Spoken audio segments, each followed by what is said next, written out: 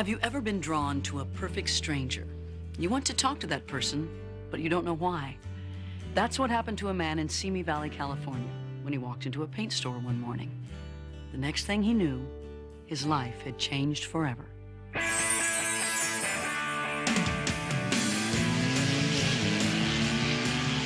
As a teenager, Greg Cross had a wild side that led to trouble with his girlfriend. I was 17, she was 15. Young kids together, I got her pregnant, she had a baby. Greg and the boy's mother tried to make a go of their new family, but it didn't work out. She moved away, taking the baby with her. And that's the last time I ever saw him. That was in 1976. 25 years later, at 44, Greg had a new family and a successful business painting houses. But the years never erased his feelings for his son. So I always wondered, you know, what's he doing? What does he look like? Is he skinny? Is he fat? Is he happy? Is he, you know, that kind of stuff. I mean, it was just, you know, it was a major void in my life. Then, one morning in July of 2001, Greg walked into a paint store, something he had done almost every day for the past 20 years. I normally don't talk to guys or whatever. I go in, buy my material, go off to my job, or gotta hurry up, my guys are working. I noticed these two people across the counter from me, and I got this feeling in my stomach that was gut-wrenching, in a good way. I mean, it was one of the biggest emotional feelings I've ever had in my life. Inexplicably, Greg found himself walking toward the two men, two total strangers. It was kind of odd for him to come up and talk to us. I don't know why. I mean, it was just kind of, I mean, it's weird to me. Christian Ingersoll, one of Greg's employees, was standing next to him. The brief encounter had a strange effect on him, too. He walked up and started talking to my boss. Boom, I looked at him, I stared at him, and the thought came, I wonder if that guy's my dad. We started talking more about it when we left the paint store. He had mentioned, and he goes, that guy, I think, was my dad. It was an astonishing statement, especially because Chris had never even seen a photograph of his father. I've never had one shred of any kind of evidence of what this guy might look like, act like, dress like, talk like, anything. No, nothing. How could he be feeling a profound connection to a man he didn't even remember? Nobody said his name. It was like, it was a passage in a book that had been closed a long time ago. 10 years earlier, in 1991, Chris had moved back to Simi Valley, the town where he was born. But searching for his dad was out of the question. I never looked for him because I was afraid of what I might find. Never looked for him. Chris let the whole thing drop. Then, 2 days later, he was on the job painting a woman's house. Chris was scraping the trim, and I happened to start talking to him. Chris's family was from the area, and Tricia thought they could know some of the same people. She was wrong, until Chris threw out one last name. Chris said, you might know my dad. I've never met him. His name is Greg Cross. And I started laughing. I was so shocked. I go, oh my God, that's my brother-in-law. And then he goes, yeah, right. And starts laughing because he thought I was kidding. I said, well, I'm not kidding, for real. The revelation was a shock to Chris, but to Tricia, it made perfect sense. And once you started talking to him and you knew it was Greg's son, you could see the mannerism, you could see so much of Greg in him. It was unbelievable. And then I said, oh, your dad's a painter, just like you. Same, he owns his own painting business. Oh my God, oh my God. When she said, that's my brother-in-law and he's a painter, that's when I freaked out. And then she said, do you want his number? And I said, no. I said, I gotta get to work. And I went back up the ladder and went to work. It was an incredible coincidence, one that Chris could hardly believe, but he was still not sure what to do. I would hate to, like, meet him and for him to not like me and then to want nothing to do with me. Later, Chris decided to tell his boss. He was like, are you sure it's him? How do you know? And I said, I think it's the guy from the paint store. I was kind of blown away. I was like, no way, you know, that can't be true. So Chris's boss called the paint store and asked to speak to the clerk who had helped them the other day.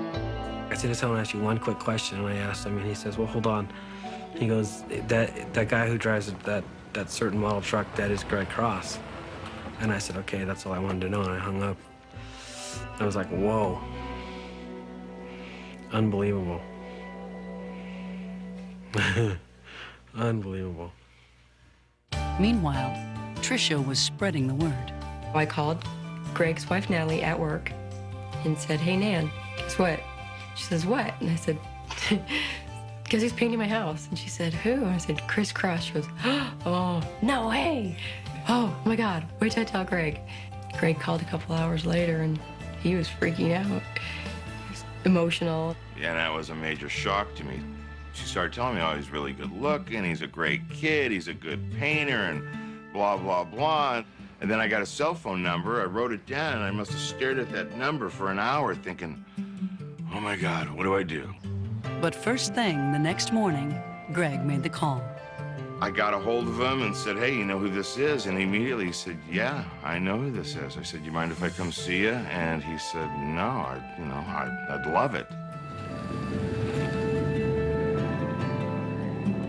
I was driving there trying not to cry, you know, because I didn't want to get out of the truck crying. I mean, I was trying to be, you know, a little macho. I'm your dad. I didn't want to be crying when I walked up to the kid. Chris was also wrestling with his emotions. I was looking for cars, you know, every 5 minutes. Like, is this him? Good, it's not. You know what I mean? This hope of, is this him? But then, oh, good, it's not. And I got out of my truck and I walked up to him, you know, and we both probably paused 3, 4, 5 feet from each other, you know, and I was like, you know, I just wanted to say I love you and put him in my arms, but I didn't know what to do. He just took over at that point. He goes, here, I'll show you what to do. I just had to go up and give him a hug and embrace him. He said, I've been waiting for this my whole life. He said, you know, I haven't had a dad for, you know, my whole life. So, that's that.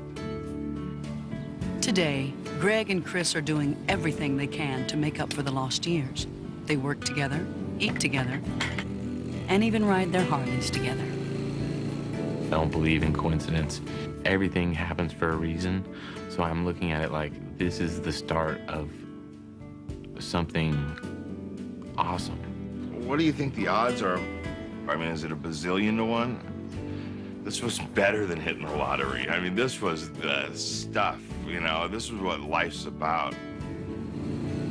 It's still a mind blower that, you know, he's my dad.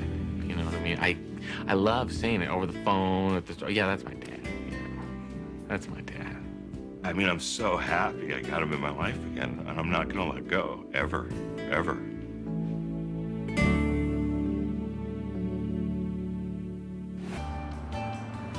Then, one morning in July of 2001, Greg walked into a paint store, something he had done almost every day for the past 20 years.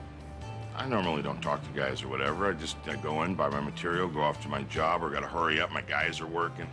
I noticed these 2 people across the counter from me, and I got this feeling in my stomach that was gut-wrenching, in a good way. I mean, it was one of the biggest emotional feelings I've ever had in my life. Inexplicably, Greg found himself walking toward the 2 men, 2 total strangers. It was kind of odd for him to come up and talk to us. I don't know why. I mean, it was just kind of, I mean, it's weird to me. Christian Ingersoll, one of Greg's employees, was standing next to him. The brief encounter had a strange effect on him, too.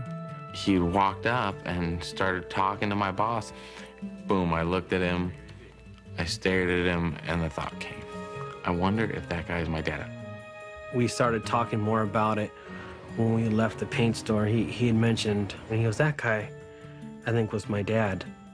It was an astonishing statement, especially because Chris had never even seen a photograph of his father. I've never had one shred of any... It made perfect sense. And once you started talking to him and you knew it was Greg's son, you could see the mannerism, you could see so much of Greg in him. It was unbelievable. And then I said, oh, your dad's a painter, just like you. Same, he owns his own painting business. Oh my God, oh my God. When she said, that's my brother-in-law and he's a painter, that's when I freaked out. And then she said, do you want his number? And I said, no. I said, I gotta get to work. And I went back up the ladder and went to work. It was an incredible coincidence, one that Chris could hardly believe, but he was still not sure what to do. I would hate to, like, meet him and for him to not like me and then to want nothing to do with me. Later, Chris decided to tell his boss. He was like, are you sure it's him? How do you know? And I said, I think it's the guy from the paint store. I was kind of blown away. I was like, no way, you know, that can't be true. So Chris's boss called the paint store and asked to speak to the clerk who had helped them the other day. I said, I just want to ask you one quick question, and I asked him, and he says, well, hold on. He goes, that guy who drives that certain model truck, that is Greg Cross. And I said, okay, that's all I wanted to know, and I hung up. I was like, whoa. Unbelievable.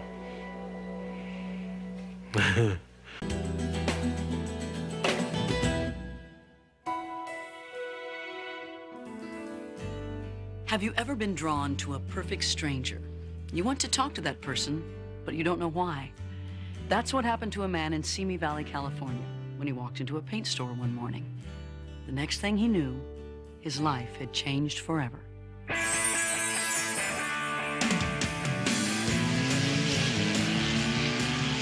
As a teenager, Greg Cross had a wild side that led to trouble with his girlfriend. I was 17, she was 15. Young kids together, I got her pregnant, she had a baby. Greg and the boy's mother tried to make a go of their new family, but it didn't work out. She moved away, taking the baby with her. And that's the last time I ever saw him. That was in 1976. 25 years later, at 44, Greg had a new family and a successful business painting houses. But the years never erased his feelings for his son. So I always wondered, you know, what's he doing? What does he look like? Is he skinny? Is he fat? Is he happy? Is he, you know, that kind of stuff. I mean, it was just, you know, it was a major void in my life. Unbelievable. Meanwhile, Tricia was spreading the word. I called Greg's wife, Natalie, at work and said, hey, Nan, guess what? She says, what? And I said, because he's painting my house. And she said, who? And I said, Chris Cross. She goes, oh, no way. Oh, my God, wait till I tell Greg. Greg called a couple hours later, and he was freaking out. He was emotional. Yeah, and that was a major shock to me. She started telling me, oh, he's really good looking, he's a great kid, he's a good painter, and blah, blah, blah. And then I got a cell phone number, I wrote it down, and I must have stared at that number for an hour thinking, oh my God, what do I do? But first thing, the next morning, Greg made the call. I got a hold of him and said, hey, you know who this is? And immediately he said, yeah, I know who this is. I said, you mind if I come see you? And he said, no, I'd love it. I was driving there trying not to cry, you know, because I didn't want to get out of the truck crying. I mean, I was trying to be, you know, a little macho. I'm your dad. I didn't want to be crying when I walked up to the kid. Chris was also wrestling with his emotions. I was looking for cars, you know, every 5 minutes. Like, is this him? Good, it's not. You know what I mean? This hope of, is this any kind of evidence of what this guy might look like, act like, dress like, talk like, anything? No, nothing. How could he be feeling a profound connection to a man he didn't even remember?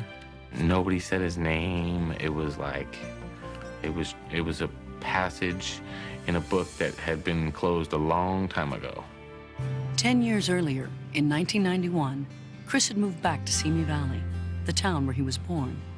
But searching for his dad was out of the question. I never looked for him because I was afraid of what I might find. Never looked for him. Chris let the whole thing drop.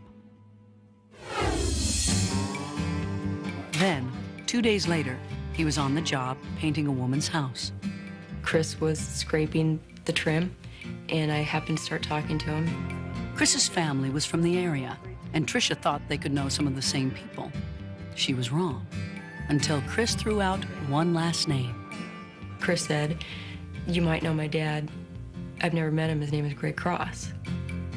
And I started laughing. I was so shocked. I go, "Oh my God, that's my brother-in-law." And then he goes, "Yeah, right." And starts laughing because he thought I was kidding. And I said, "Well, I'm not kidding, for real." The revelation was a shock to Chris, but to Tricia,